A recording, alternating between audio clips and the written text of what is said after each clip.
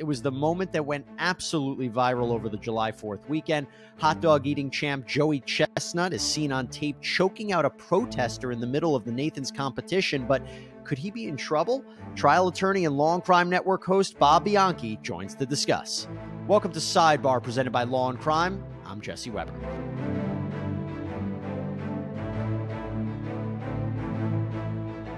You would think that a hot dog eating contest would just be fun and games. Well, not so, because at the Nathan's famous 4th of July hot dog eating contest in Coney Island, New York, Joey Jaws Chestnut won his 15th win, 63 dogs and buns in 10 minutes.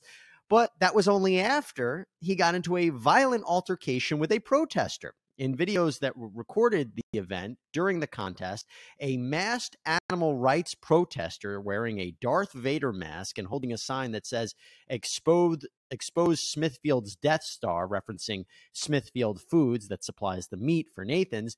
This protester jumps on the stage, and then Chestnut, without missing a beat, can be seen throwing the guy in a chokehold and tossing him to the ground.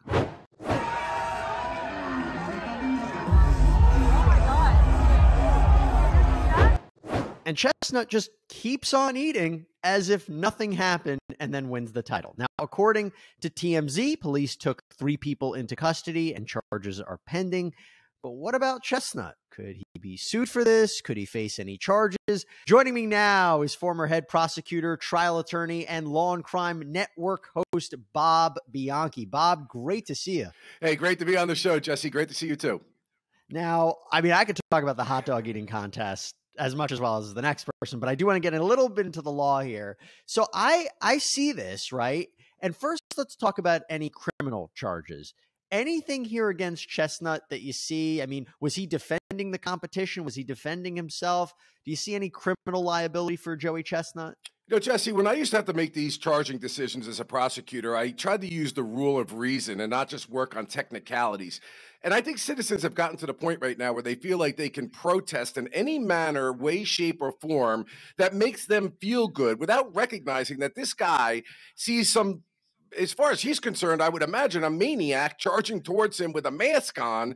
And you don't have to even hit him literally. He's in fear of his life. He's getting into the hot dog eating guy's face, and the guy reacts. And I used to look at those cases like, well, you know what? You don't come in here with clean hands. I have to prove a case beyond a reasonable doubt to 12 jurors that you committed a crime if I'm going to go in that route. And I never like to go after the guy who initiated the encounter, especially if there was not serious bodily injury or excessive force. And let's give the last point. It's a personal one. It's not necessarily a prosecutorial one. Any guy that can continue to eat 63 hot dogs while he's in the middle of throwing a chokehold, you got to have hashtag respect, Jesse. I mean, on social media, he's being hailed a hero right now. I mean, it's pretty incredible. He doesn't break a stride and he wins the competition. But, I mean, the use of the chokehold, I think that came out of left field. I don't think anybody was expecting such a swift move. It almost looked like he snapped the guy's neck. Now, luckily, that didn't happen.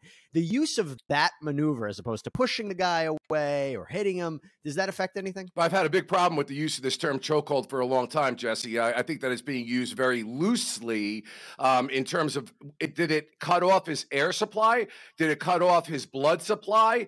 It seems as if from the video, it did none of those things. So we'll use the term, the fact that somebody puts their arm around somebody's neck and call it a chokehold is not necessarily a straight out what a chokehold is. That said, putting your arm around somebody's neck is obviously much more serious and could cause more serious injury than if you punch somebody in the stomach. And that's why a lot of times the prosecutorial decision is driven by the level of the injury that's actually created. Here being none, to me, does not make a difference. You know, when you're defending yourself, you know, again, it gets to a point where people are getting in your face, you respond because somebody happens to be a better fighter and winds up standing up. A lot of times they're called the defendant and the person on the ground is called the victim, despite the fact that the victim is the one who provoked the whole event in the first place. I've never been a fan of that logic. And I think there's also something to be said, but the guy kind of nudged his way in there, right? I mean, if you want to talk about physical, it wasn't as if he just stood off to the side and was yelling loudly and then put into a chokehold. Much different situation. If somebody's yelling, screaming, protesting, then physical force is not appropriate. But he's moving towards him and nudging through the crowd, as you say. Now, we don't know all the facts. I mean, from what I understand, he moved very quickly towards that level where somebody would be nervous. I mean, you don't have to wait until somebody actually assaults or kills you before you respond. Now let's talk about, other than criminal liability, civil liability. Let's say the guy sues Joey Chestnut, says, hey, listen, I was exercising my First Amendment right to protest this. You had no right to put your hands on me. And, I don't know what the guy's injuries are right now, if any, but what about a lawsuit?